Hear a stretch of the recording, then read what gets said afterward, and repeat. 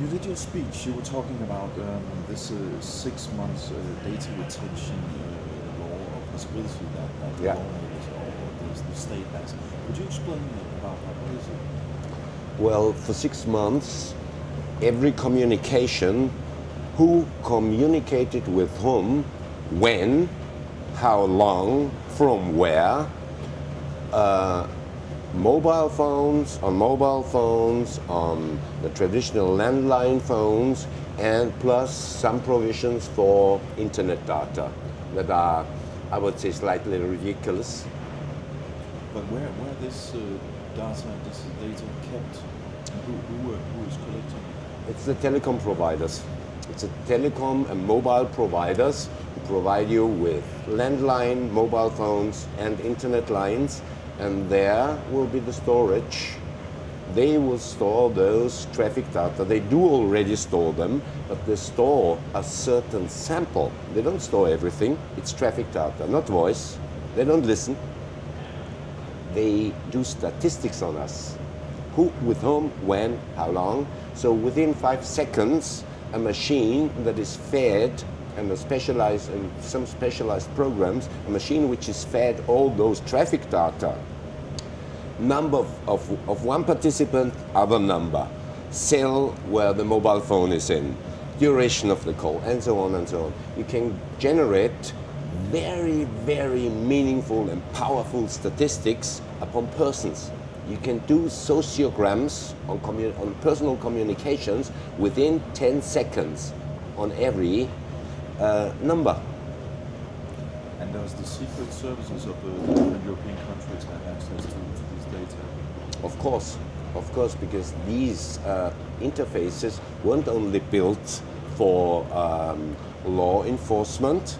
If you read the ETSI, European Telecom Standards Institute technical documentations, there is one type of technical paper that is called user requirements. User is in this case, law enforcement and others. And only in those requirement documents upon which the standards are formulated, only in those requirements documents you will find scope of this document, and only there you see is intended for the interception of communications by law enforcement and state security agencies. In German, if you translate this would mean Staatssicherheitsagentur. That's exactly the name of the secret police of the communist Germany that has perished.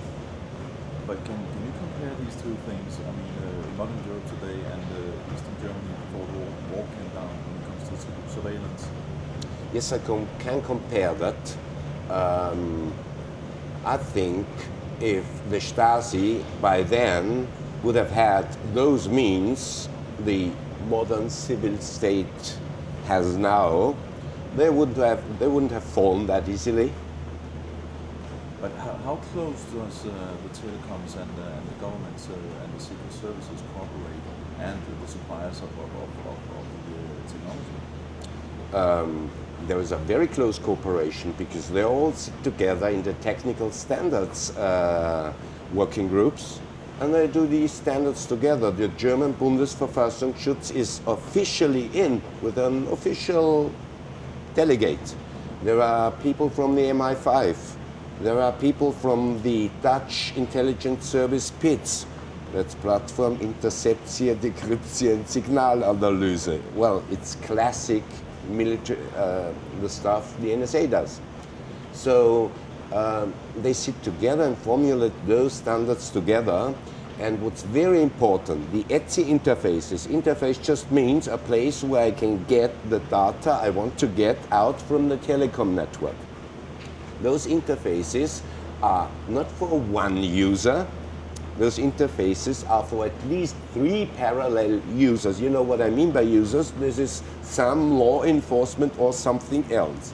And the rules for those sub-interfaces for every government agent, for a different government agency, is one agency must not know that another agency is on the other connection, listening maybe to the same or examining the same data. Well, this is a classical secret service provision. Statistics that they do, aren't they necessary to fight terrorism? Well, of course you can try to find any means to fight terrorism, but especially as far as the internet data are concerned, they will get in the near future only dumb terrorists, amateurs, and those who are technically illiterate, because everybody else can circumvent that very easily, very easily. Just the normal citizen won't do it, because he just wants to make a call. He does nothing wrong, so why should he hide? Everybody says, I've got nothing to hide. So this data retention, mass of data, will contain, first of all, data of people of the civil society, people who have done no wrong. Then they might find small criminals with this kind of data, people who don't pay their phone bills. This is one of the biggest singular losses of every mobile provider. Small fraudsters. You'll find dumb blackmailers and stupid terrorists, but nobody who is a bit tech savvy will be trapped in that network.